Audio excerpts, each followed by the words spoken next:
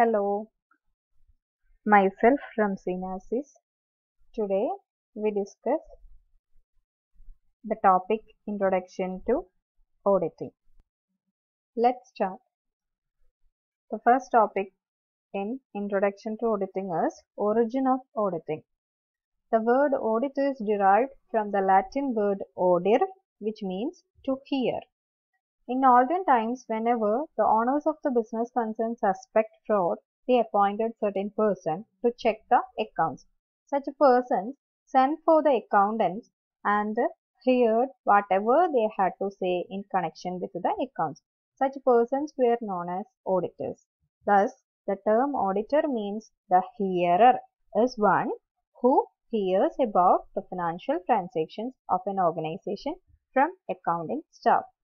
അതായത് ഓഡിറ്റിങ്ങിന്റെ ഒറിജിൻ എങ്ങനെയാണെന്ന് വെച്ച് കഴിഞ്ഞാൽ ലാറ്റിൻ വേർഡ് ആയിട്ടുള്ള ടു ഹിയർ കേൾക്കുക എന്ന അർത്ഥം വരുന്ന ഓഡിർ എന്ന വാക്കിൽ നിന്നാണ് ഓഡിറ്റ് എന്നുള്ള വാക്ക് ഉണ്ടായിട്ടുള്ളത്. പണ്ട് കാലത്ത് ബിസിനസ് കൺസേൺസിൽ ഓണേഴ്സിന് അവിടെ ഫ്രോഡ് ഉണ്ട് എന്ന് ഡൗട്ട് വരുമ്പോൾ അല്ലെങ്കിൽ സസ്പെക്ട് ചെയ്യുമ്പോൾ അവർ സെർട്ടൈൻ പേഴ്സൺസിനെ അപ്പോയിന്റ് ചെയ്യും. എന്തിന്? അക്കൗണ്ട്സ് ചെക്ക് ചെയ്യാൻ വേണ്ടിയിട്ട്.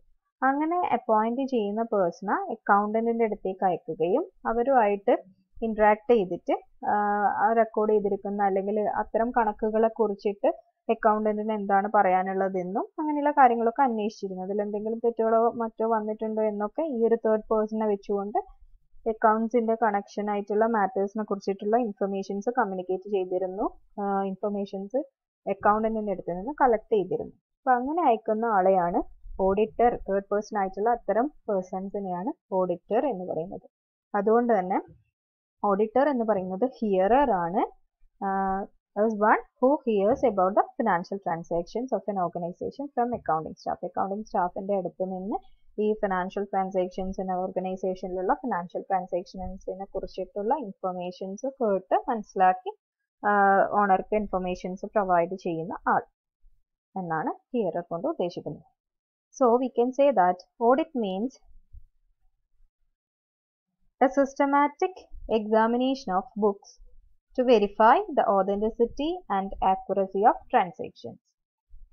അതായത് ഓഡിറ്റ് എന്ന് പറഞ്ഞു കഴിഞ്ഞാൽ it is a systematic examination of books to verify the authenticity and accuracy of transactions. Books of accounts verify ചെയ്യലാണ്. സിസ്റ്റമാറ്റിക് ആയിട്ട് വെരിഫൈ ചെയ്യുന്നു. എന്തിനു വേണ്ടിയിട്ട്? അതിൽ റെക്കോർഡ് ചെയ്തിരിക്കുന്ന ട്രാൻസാക്ഷൻസിന്റെ ആക്യുറസി എത്രമാത്രമുണ്ട്, ആധികാരികത എത്രമാത്രമുണ്ട് എന്ന് മനസ്സിലാക്കാൻ വേണ്ടിയിട്ടുള്ള സിസ്റ്റമാറ്റിക് ആയിട്ടുള്ള വെരിഫിക്കേഷനെയാണ് സിമ്പിൾ ആയി പറഞ്ഞു കഴിഞ്ഞാൽ ഓഡിറ്റിംഗ് കൊണ്ട് അർത്ഥമാക്കുന്നത്. So auditing means examining the authenticity of verifying the transactions with reference to vouchers, invoices, documents, bills and cash memos. Now, a thorough scrutiny of the books of accounts and its ultimate aim is to verify the financial position disclosed by balance sheet and profit and loss account of a firm. പിന്നെ ഇപ്പോൾ auditing കൊണ്ട് അർത്ഥമാക്കുന്നത് എന്താണെന്ന് വെച്ച് കഴിഞ്ഞാൽ books of അക്കൗണ്ട്സിൽ record ചെയ്തിരിക്കുന്ന ട്രാൻസാക്ഷൻസിന്റെ accuracy and authenticity ensure ചെയ്യാൻ വേണ്ടിയിട്ടുള്ള വെരിഫിക്കേഷൻ ആണ്. അങ്ങനെ വെരിഫിക്കേഷൻ നടക്കുന്നത് എങ്ങനെയാണെന്ന് വെച്ച് കഴിഞ്ഞാൽ with the support of documentary evidences, vouchers, invoices അങ്ങനെയുള്ള എല്ലാ ഡോക്യുമെന്റ്സിന്റെയും സപ്പോർട്ടോട് കൂടിയിട്ടാണ് റെക്കോർഡ് ചെയ്തിരിക്കുന്ന ട്രാൻസാക്ഷൻസിന്റെ ഓതന്റിസിറ്റി ആൻഡ് ആക്യുറസി മനസ്സിലാക്കുകയും ബാലൻസ് ഷീറ്റിൽ ഡിസ്ക്ലോസ് ചെയ്തിരിക്കുന്ന ഫിനാൻഷ്യൽ പൊസിഷൻസിന്റെ ആക്യുറസി, അതുപോലെ പ്രോഫിറ്റ് ആൻഡ് ലോസ് അക്കൗണ്ടിൽ കൊടുത്തിരിക്കുന്ന പ്രോഫിറ്റ് ഓർ ലോസിന്റെ കറക്റ്റ്നെസ് ഇതൊക്കെ എൻഷുർ ചെയ്യുന്നത്. Now let's move on to the definition part of audit. The famous definition given by Spicer and Pegler. According to Spicer and Pegler, audit means such an examination of the books, accounts and vouchers of a business as will enable the auditor to satisfy himself that the balance sheet is properly drawn up so as to give a true and fair view of the state of affairs of the business and whether the profit and loss account gives a true and fair view of the profit or loss for the financial period according to the best of his information and explanations given to him and as is shown by the books and if not in what respect he is not satisfied. അതായത് Spicer and പെഗ്ലറിന്റെ വേർഡ്സിൽ audit എന്ന് വെച്ചാൽ books, accounts, vouchers, business ഫേംസിലുള്ള books, accounts and വൗച്ചേഴ്സിന്റെ examination ആണ്. അതിലൂടെ auditor ഇതൊക്കെ verify ചെയ്യുന്നതിലൂടെ auditor satisfy ചെയ്യണം എന്ത് the balance sheet is properly drawn up. ആ ബിസിനസ് ഫേമിന്റെ ബാലൻസ് ഷീറ്റ് കൃത്യമായിട്ട് ഡ്രോ ചെയ്തിട്ടുണ്ട്.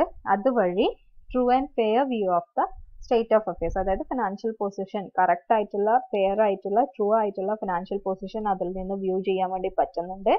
And profit and loss account prepare ചെയ്തിരിക്കുന്ന profit and loss account correct profit or loss തന്നെയാണ് പ്രതിപാദിക്കുന്നത്.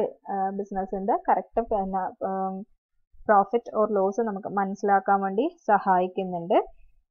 അക്കോർഡിംഗ് ടു ദ ബെസ്റ്റ് അതിന് വേണ്ടിയിട്ട് ഓഡിറ്റർക്ക് എന്ത് ചെയ്യാൻ വേണ്ടി പറ്റും, ഇൻഫോർമേഷൻസ് ആൻഡ് എക്സ്പ്ലനേഷൻസ് അയാൾക്ക് ലഭിച്ചിരിക്കുന്ന അക്കൗണ്ടന്റിന്റെ അടുത്ത് നിന്ന് ലഭിച്ചിരിക്കുന്ന ഇൻഫർമേഷൻസും എക്സ്പ്ലനേഷൻസിന്റെ ഒക്കെ ബേസിസിൽ വെരിഫൈ ചെയ്യുന്ന ബുക്സ് ഓഫ് അക്കൗണ്ട്സിന്റെ ബേസിസിൽ സപ്പോർട്ടീവ് ആയിട്ടുള്ള ഡോക്യുമെന്ററി എവിഡൻസസിന്റെ ബേസിസിൽ ഇയാൾക്ക് ഈ ഒരു കാര്യങ്ങൾ എൻഷുർ ചെയ്യേണ്ടതായിട്ടുണ്ട്. അതായത് ബാലൻസ് ഷീറ്റ് കറക്റ്റ് ആയിട്ട് പ്രോപ്പർ ആയിട്ട് ഡ്രോൺ ചെയ്തിട്ടുണ്ടോ, ഫിനാൻഷ്യൽ പൊസിഷൻ കറക്റ്റ് ആണോ എന്നും പ്രോഫിറ്റ് ആൻഡ് ലോസ് അക്കൗണ്ടിൽ കാണിച്ചിരിക്കുന്ന പ്രോഫിറ്റ് അല്ലെങ്കിൽ ലോസ് കറക്റ്റ് തന്നെയാണോ എന്നും എൻഷുർ ചെയ്യേണ്ടതായിട്ടുണ്ട്.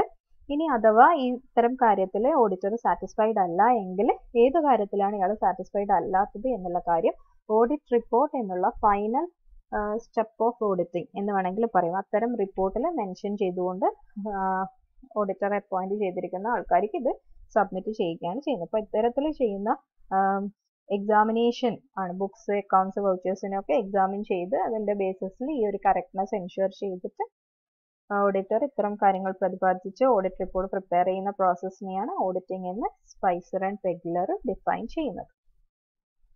So from this definition we can conclude that auditor has not only to see the arithmetical accuracy of the books of accounts but also to go further and find out whether the transactions entered in the books are correct or not.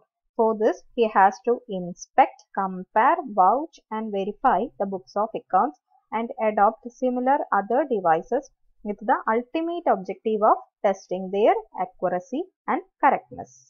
അപ്പോൾ ഈ meaning and ഡെഫിനിഷനിൽ നിന്ന് നമുക്ക് elements അല്ലെങ്കിൽ aspects of auditing പറയാൻ വേണ്ടി പറ്റും. എന്തൊക്കെയാണെന്ന് വെച്ച് കഴിഞ്ഞാൽ it is A thorough auditing is A thorough systematic and analytical examination of accounts of A accounting records of A concern.